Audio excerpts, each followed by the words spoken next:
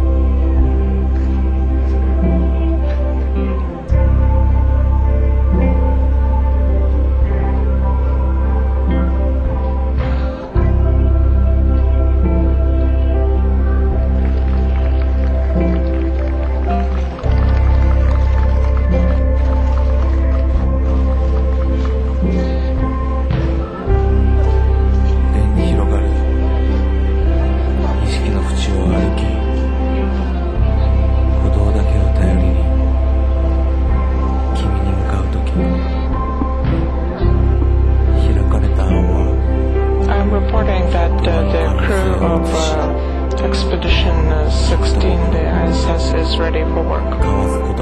Thank you for your report. I wish you success in your work.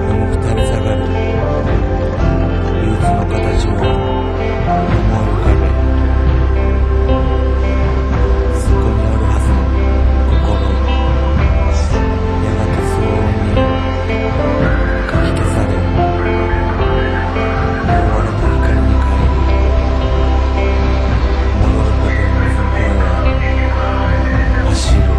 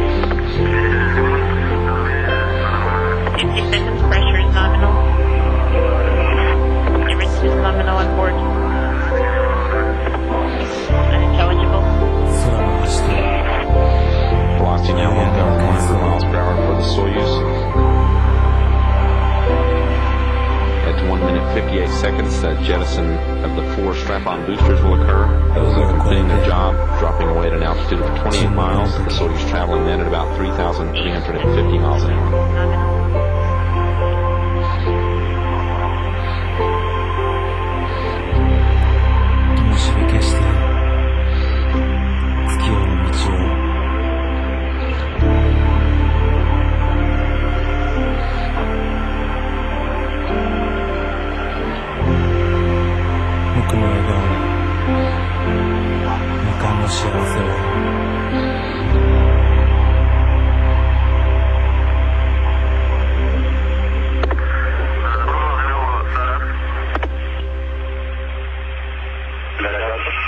Boosters separating from the Soyuz. Separation. The escape tower and launch shroud jettison.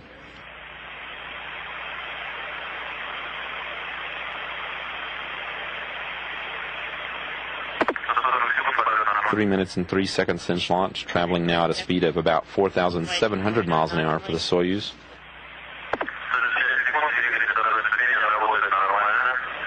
The second stage of the Soyuz performing as advertised. The second stage, 56 feet in length, 13.5 feet in diameter. A single engine providing 96 tons of thrust for 3 minutes and 28 seconds. Separation confirmed.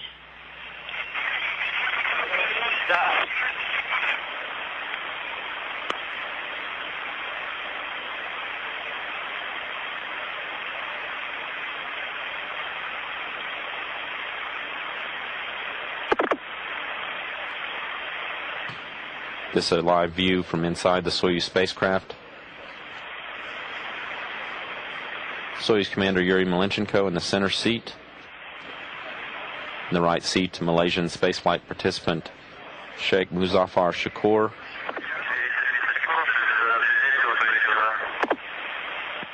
Visible in this view, a mascot chosen for the Soyuz by Yuri Malenchenko's children.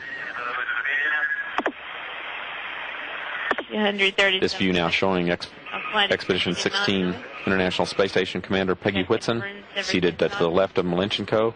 Yuri Malenchenko, Soyuz commander, in the center seat. This is Malenchenko's third trip to the International Space Station and his second tour of duty aboard the complex. His third long-duration spaceflight, however. He first flew to the Russian Mir space station in 1994, spending 126 days in orbit during that mission. Television is going to be his first flight to the International Space Station in September 2000 was as a member of the crew of Space Shuttle mission STS-106. Malenchenko later commanded the 7th resident crew of the complex in 2003. Astronaut Peggy Whitson, a 47-year-old biochemist with a doctorate from Rice University, will become the first female to command the International Space Station. A native of Iowa, Whitson spent almost 185 days in space as a member of the 5th resident crew of the station in 2002, a mission during which she conducted a 4.5-hour spacewalk.